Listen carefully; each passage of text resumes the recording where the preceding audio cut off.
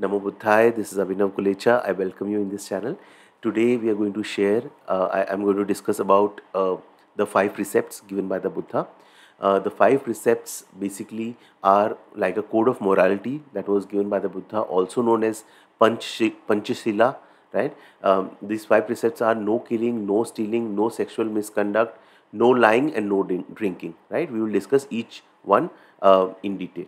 Now, basically, the history behind this is that Buddha gave these precepts to the father of the monk named uh, Yasa. Yasa was the sixth disciple in the Sangha, and his father asked that if I cannot join the monk order, how can I follow the teachings? So Buddha gave the five teachings.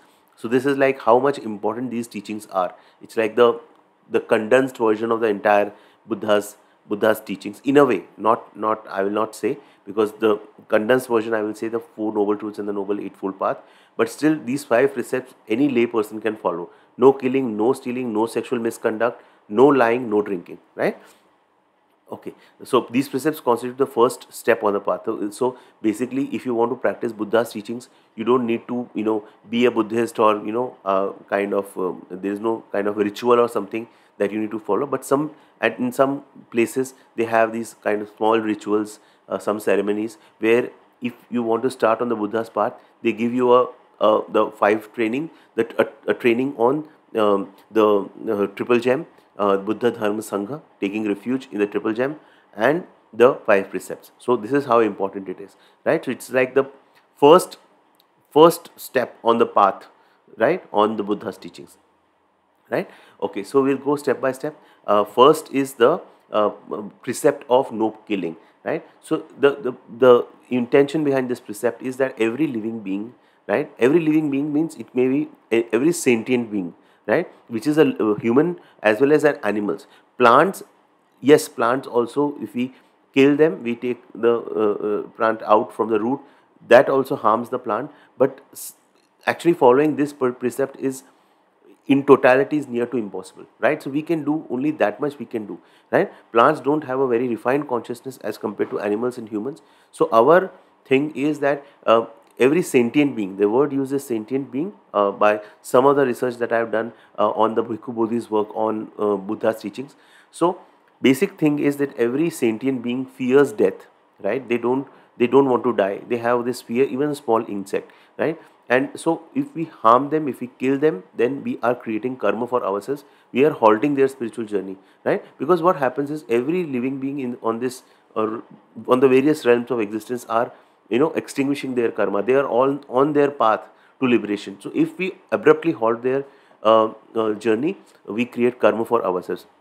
Then killing may be by various ways: by hand, by instigation, by missiles, by sorcery, psychic power. That means any way you kill. Like some people, they have certain psychic powers, or they do some kind of a, like they have some like black magic or voodoo. All these things also constitute killing, right? Which are a violation of this particular precept. Then I read somewhere that boiling water, even boiling water involves killing tiny. Even when we walk, there is a risk of killing the insects, right? So it's impossible to follow this precept in its entirety. We can only do as much as we can. Buddha actually told disciples not to travel in the rainy season because he said that so that there is we don't step on the tiny living beings, the tiny insects. That was Buddha's way to stop, to do the best to avoid the killing, right? So that's why Buddha's they Sangha, they used to have a rains retreat, right? At the rain time, they did not travel. They were at one place, and then Buddha used to give the discourses, right? Now extended meaning of this precept goes to even cruelty, right? So cruelty towards human beings, cruelty towards animals, even like consuming like meat and dairy products, which involves some form of cruelty, right? So just follow as much as possible, right? And not to be in occupations that cause or support any form of killing, like arms dealers, or intoxicants, or some any form of killing or cruelty to human beings, like human trafficking, slavery. We have to desist from being in those kind of occupations. Then there's this point about the thought of killing, right? The thought of killing is killing itself, right? So we have to refine our practice to the extent that even the thoughts of the killing, if they arise, see something, they are latent in our consciousness. When these thoughts arise, we do not go into them. We are mindful of these thoughts that are arising in us about killing some, because these thoughts are very deep in our consciousness, right? Many past lives we've been like killing people, killing in animals, slaughtering, butchering, right? We may have been in those businesses, right? So those things are very deeply lodged in us. But now we need to bring mindfulness, which is, if you see the whole training on the right mindfulness, right? Be mindful of your thoughts, Satipatthana Sutra, right? Just be mindful of whatever the feelings that are arising. Be mindful of the mental formations with respect to killing, right? This mindfulness is the actually the most important precept. Actually, we will come to this later on, right? Then another thing that I could come across, maybe shayad this is from Thai Thich Nhat Hanh. He said that we should also not be too proud of being non-violent. A lot of people in some communities, in some religions, which have ahimsa or non-violence as their core, I find them to be very much proud of their quality of being non-violent. That is also, you are going on the wrong side, right? Because then you are going into another ego trap. We should not do that. That was the first thing. Next, we come to no stealing. Stealing means not taking anything which is not yours, right? Not taking anything which is not yours. This means maybe in a business, we should not charge unnecessarily more. We should not adulterate things. We should be very transparent about our charges. We should not devise products and services that we know.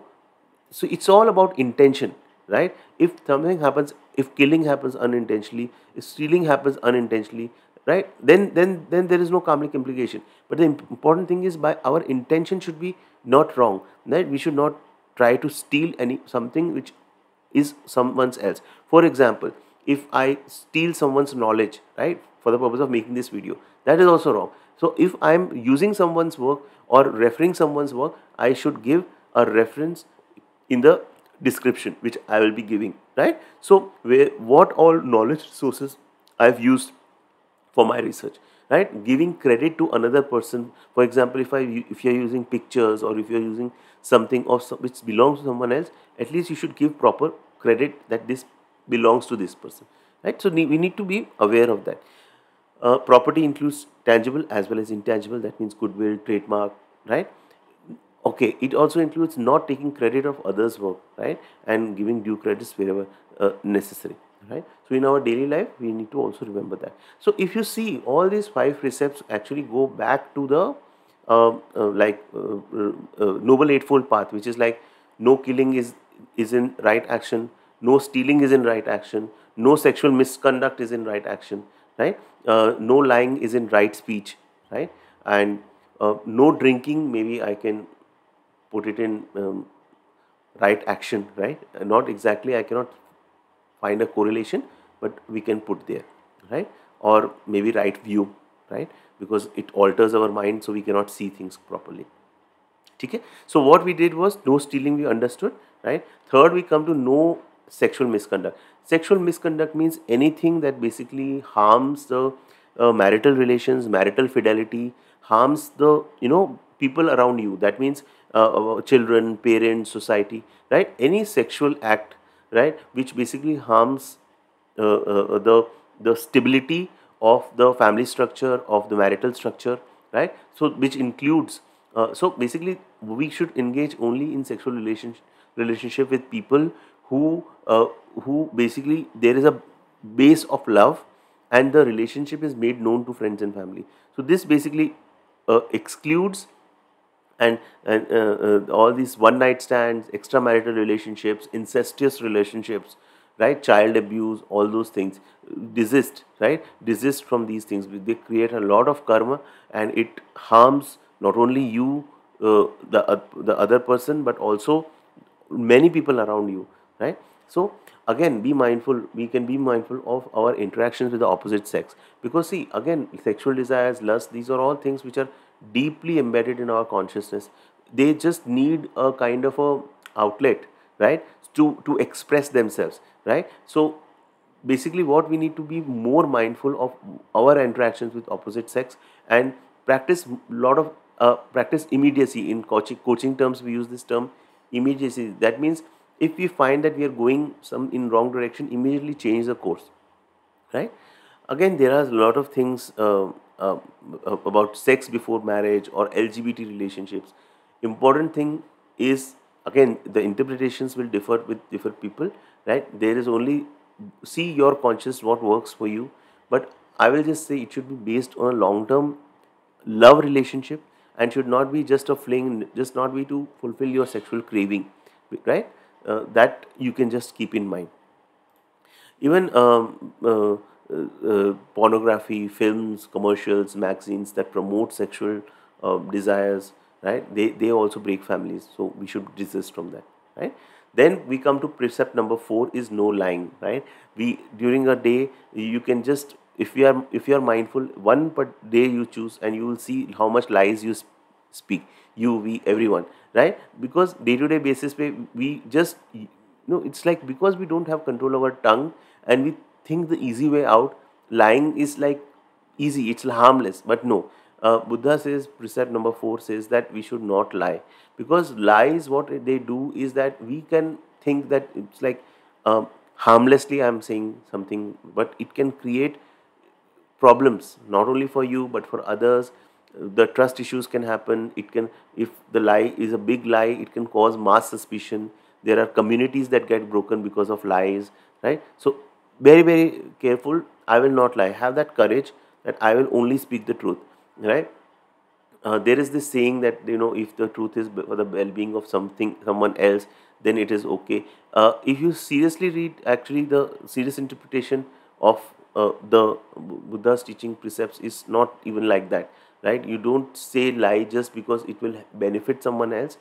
The only thing I will say is that you utter a lie is where there is a, like a matter of life and death for you, right? It's a question of your survival.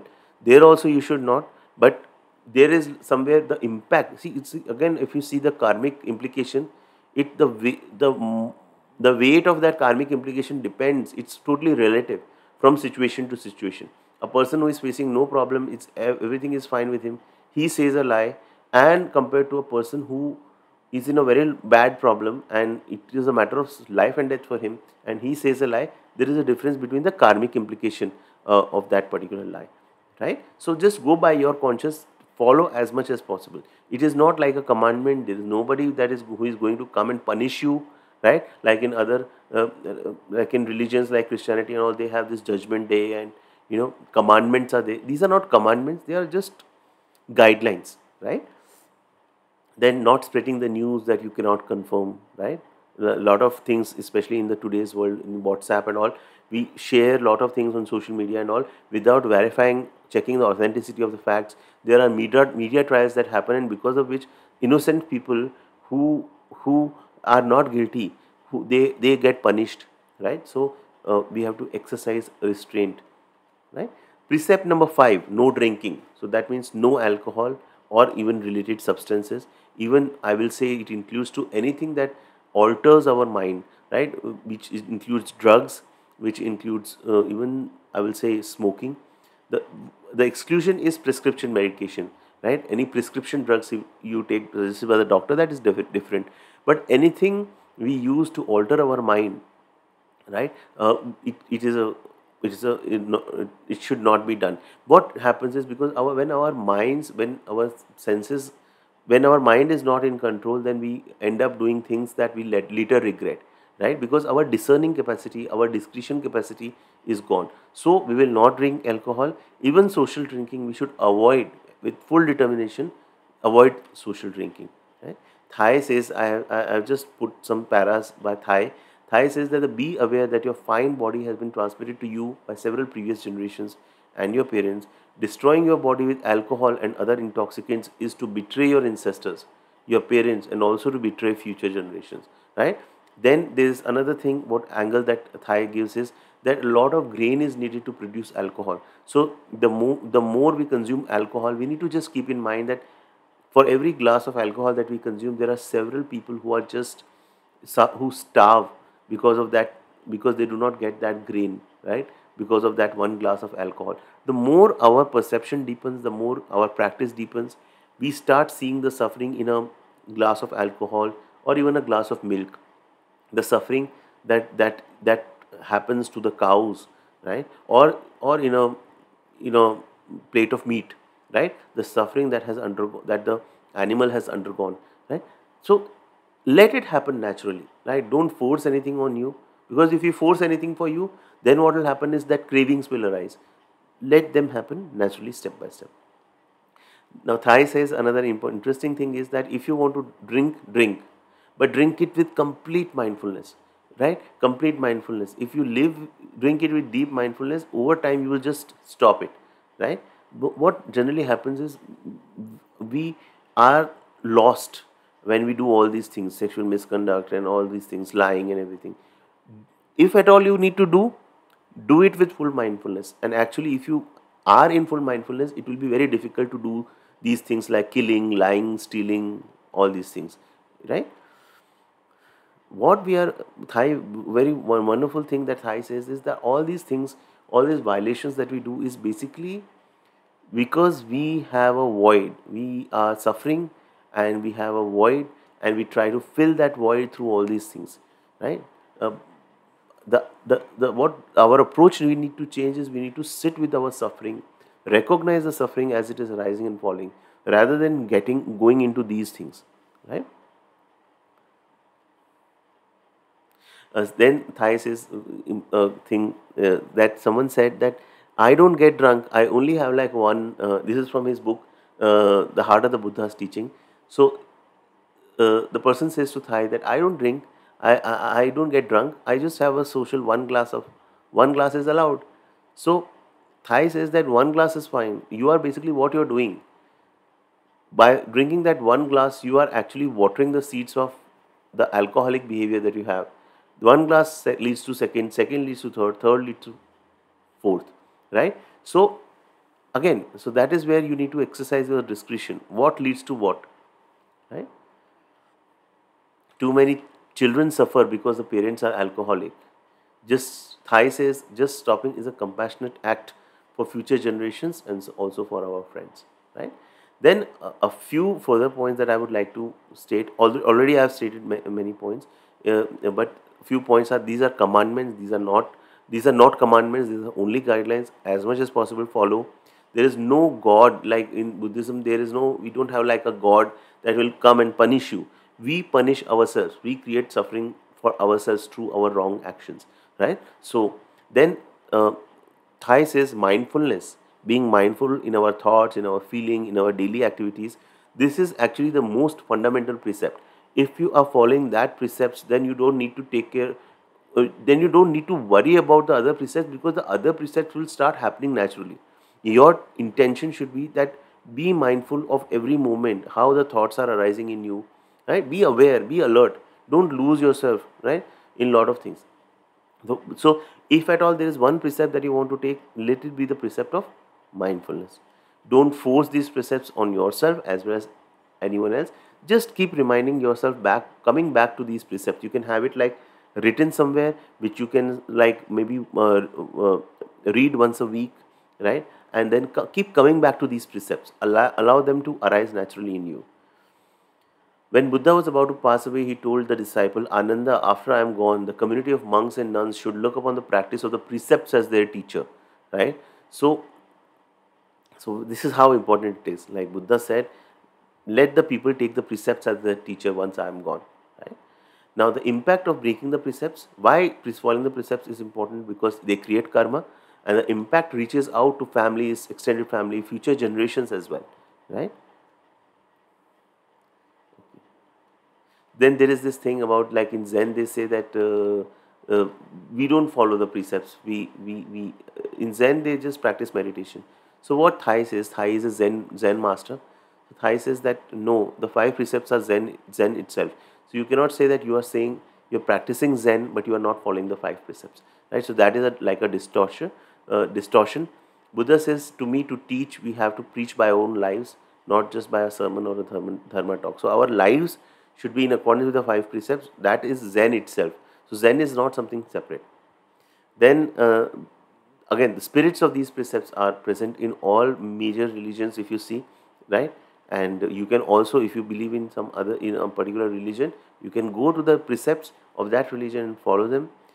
Then these precepts need a lot of study and practice, so more than we think, because our minds are constantly the tendency of our mind is to just ignore everything, all these things, and then go back to our old ways. So we need to come and, as a family or as a sangha, we can, come back at least once a month or once a week. We can recite these precepts, like in Plum Village, the community of Thich Nhat Hanh. They have this they have a modern version of the precepts, which is the 5 mindfulness trainings. And what they do is that they have a recitations of the 5 mindfulness trainings, which is in a way linked to the 5 precepts. So that also I'll give the link in the description. You can check that out. And uh, Thai says, if the members of family and a sangha observe and recite these precepts, Buddhism becomes a living reality. So that's what the aim is. We have to try and make Buddhism a living, Buddha's teachings a living reality in our life. It's not theory. It's the practical thing that we need to do, right? So this is it. I hope this video was useful, and do share your thoughts and your comments, and do share your learnings as well in the comment section. Thank you so much for watching this video. Namo Buddhaya, Namo Buddhaya.